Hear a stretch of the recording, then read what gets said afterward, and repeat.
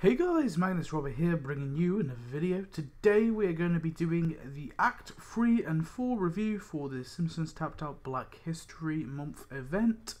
So, I should say Black History event. It's actually technically not the Black History Month event because it goes over what is Black History Month. But anyway, I digress. Of course we got two more acts. We got Act 3 and Act 4 that dropped since I did my Act 1 and Act 2 review. So we'll go through them. We'll go through Act 3 first, and then we'll talk about the premium item, and then we'll go through Act 4 and talk about that premium item.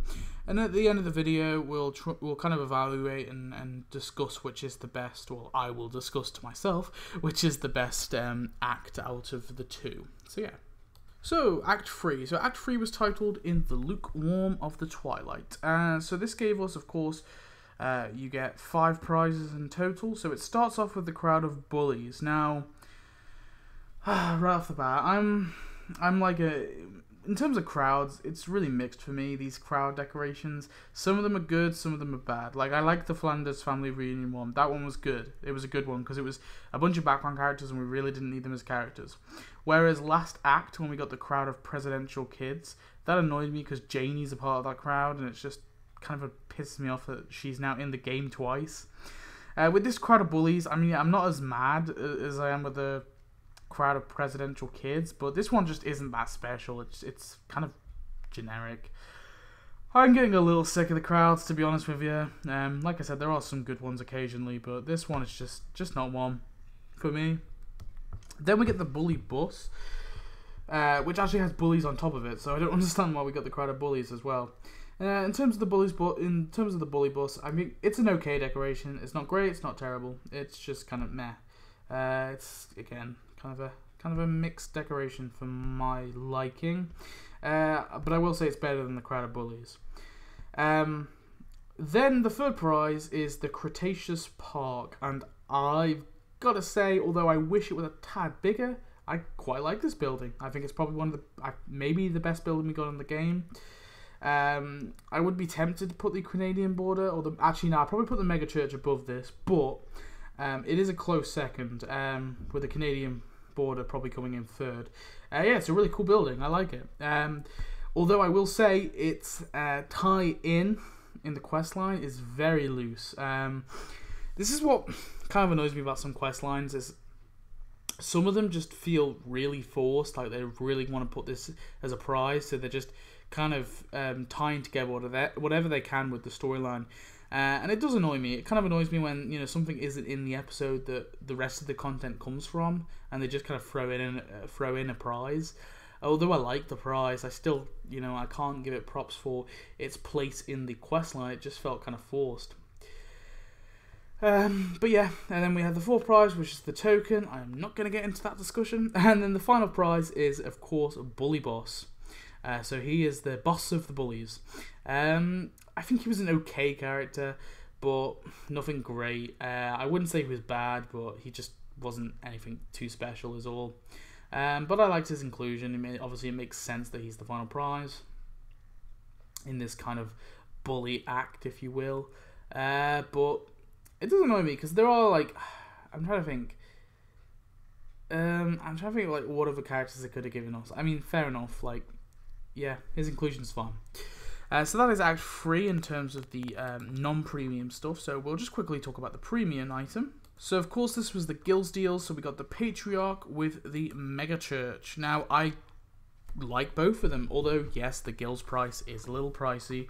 It is this kind of thing, really weird thing, because Guilds deals used to be like, you know, you get a deal, but these are just not turned into deals at all. Although it is 150 donuts. Oh wow, yes, 150 donuts. Oh, I thought it was more than that. I am mistaken. I thought it was 200 donuts. Sorry. Apparently, according to the wiki, it was 150. I guess it was. Let me just double check. That's weird. I thought it was more than that. But whatever. Yeah, I like this one. I think it's a cool building character combo. The building is really cool. I think it looks really nice. It's probably one of the better buildings we got this year, if not the best building we got this year, probably so far. But it's not saying much. We've only got 2 updates. The Patriarch is a cool character as well. I liked his quest line. I thought it was pretty funny. A little bit on the nose, but still it was okay.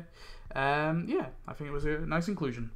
So anyway, we'll go to Act 4. So, Act 4 is of course titled From the Mouth of Abe's. Now, I was a little skeptical of who was going to lead this act, but it's actually Abe, and I think it was done very well. So basically, Abe is narrating the story of Virgil and Mabel Simpson, and I thought it was executed quite well, because you gotta think, yes, Abe is not a black character as such, but he is hang on, let me feel this out. 5.2% African. I should say, I don't know which African. I'm going to say West African. There is a video coming out soon about Bart's DNA, but it's a little teaser for you. But yeah, roughly Abe is like 5%. Oh, I know that's not massive, but I mean something. Abe is a little bit African. So, yeah, I think it makes sense. And plus, this is his grandfather. Great something grandfather. Although I will say, the Simpsons messed it up.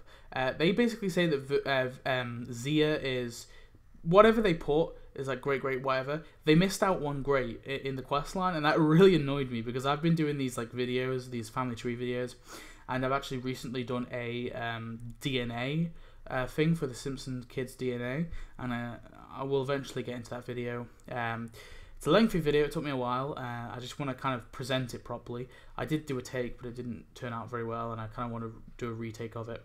But basically, I've kind of tried to calculate the Simpsons DNA, and whilst doing that, obviously I have to go through all the greats.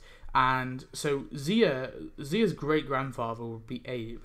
So her great-great-grandfather would be Orville. Her great-great-great-grandfather would be Old Tut, and her great-great-great-great-grandfather, done that right, would be Abraham Simpson the First. Therefore, in the quest line, they say that Virgil is her great times 4 grandfather, but that's not true. It's her great times 5 grandfather. I know, a little bit confusing there, but the Tapped Out people got it wrong, and that kind of annoyed me. But anyway, I digress. I've talked too long about this. The first prize, of course, was the travelling circus, and I really liked this one. I thought it was pretty cool. Overall, yeah, it's a good little decoration. The second prize, though, pissed me the hell off, because we already have this in the game. The cremation bot. I think it's called something different, but we have the exact same, pretty much verbatim, the exact same thing already in the game. So I do not understand why they put this in. Yeah, really weird. We've already got this. And then number 4, yeah, that really annoyed me. And it doesn't even make sense to why it's in the act. Do you know what even annoys me even more? There's a perfect prize we could get. The barn in the episode that Virgil is kept in. He's a slave in the episode, right? So he's kept in this big barn. And in the episode, Eliza Simpson, who is Mabel's daughter, and looks exactly like Lisa, she goes into the barn and frees Virgil. So that barn could have been a perfect prize in the place, or it could have been the first prize, and the travelling circus could have been the second, and Abe could have narrated, oh, okay, his origins were he lived in this barn, blah blah blah blah. Then we get the barn, then we get the travelling circus, then we get Mabel's wagon. But they didn't do that, and that kind of annoyed me, because there was more things in that episode they definitely could have given us instead. Then we get Mabel's wagon, which is fine. It's nothing great, nothing terrible. It's just kind of fine. Although I would kind of liked it if Virgil actually had an animation where he sticks his head out, or if Marge has an animation where she's like looking like she's riding the horse. Then the 4th prize is the token. Yeah, whatever. And then the 5th prize is Virgil Simpson, by far the best character in this event. Yeah, I'm pretty confident in saying that. Some of the other characters are cool. The Patriarch's cool. I think Mabel Simpson's quite cool too. But I think Virgil's definitely the standout character, and I liked his questline. I thought it was really good. It was a nice kind of, and it ties really well into Mabel's questline, which is the premium questline. But it ties into that as well, which I think is always a plus. So yeah, Virgil Simpson's definitely my favorite character of this event, I would say. But let's talk about Mabel Simpson. So yeah, for the premium prize, we of course got Mabel Simpson with the Canadian border. Now, I liked the Mabel Simpson character. I thought she was good. She was a good inclusion. Yes, you can make the argument she's not a black character. Of course she's not. But I think she makes sense to add because she's involved with that story. There's no other character that I can really think of who would have made sense as the premium character, and plus she's the premium character, so you're not taking away by making her the Act 4 prize. I think she made sense. Maybe they could have switched it around and Abraham the First could have been the premium prize, sure, possibly. But yeah, I think she made perfect sense as the character, and I'm glad that we got her in the game. I do want to see Eliza eventually, and Hiram, and maybe Mr. Burns' grandfather, who are also involved in this story, but that could be added in another update. I'm fine with them obviously doing this so far. Yeah, I thought Mabel Simpson was a cool character. The Canadian border is a pretty cool building, although it should be a decoration really. I don't know why, but they seem to abandon the decorations that earn cash. There used to be decorations in the game that earn cash. There still is, obviously. Like the snake things that used to earn, obviously, event currency, and then once the event was over, they earned cash. I don't know why they don't just add them in. They can do that. It's not a problem. It's just really weird how it's a building. It's just like a really weird category. Although it's not a massive deal, I'm fine with it overall. So yeah, that is it for the premium gameplay. Okay, so overall, I think it's pretty obvious out of all the acts, my favourite was the fourth. Although I don't think the fourth's perfect. Now, I really love the concept of a Black History Month, and I'm kind of a little bummed out of it. It was good for the most part, but it has to be said the prizes aren't great. They're not amazing. I think the structure, the story was all on point, and that's what the event really has going for it. And I think it kind of makes the event stand out.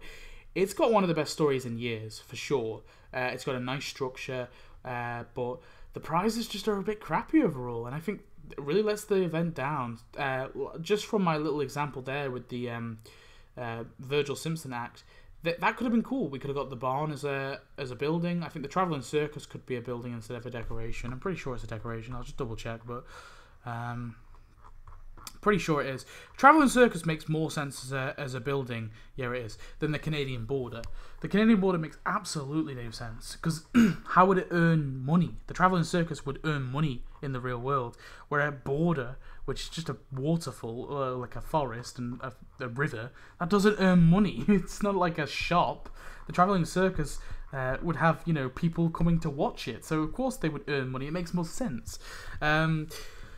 Minor complaint, but it just annoys me when like they have a perfect thing for a building there. The Travelling Circus could have been a building, and they could have added the barn that he stayed in as a building as well, or they could have added that as a decoration. Wouldn't have mattered too much. The wagon is the kind of throwaway, and then Virgil's the best prize.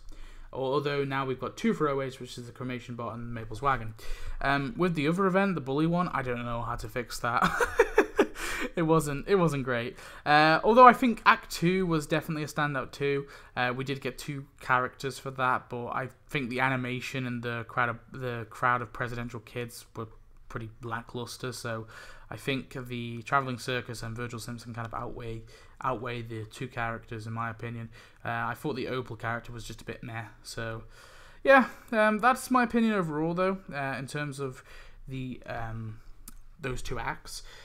And kind of just ranking the acts from this event in total. I think I will be doing my content list on Sunday, possibly Monday. It really depends. I'm kind of busy IRL, so we'll have to see. But yeah, I wanted to get this video out. I'll try to do the content list as soon as I can. And yeah, so anyway, thanks for watching. I hope you enjoyed. Tell me your thoughts on Act 2 and 3, and I shall see you in the next video. Goodbye.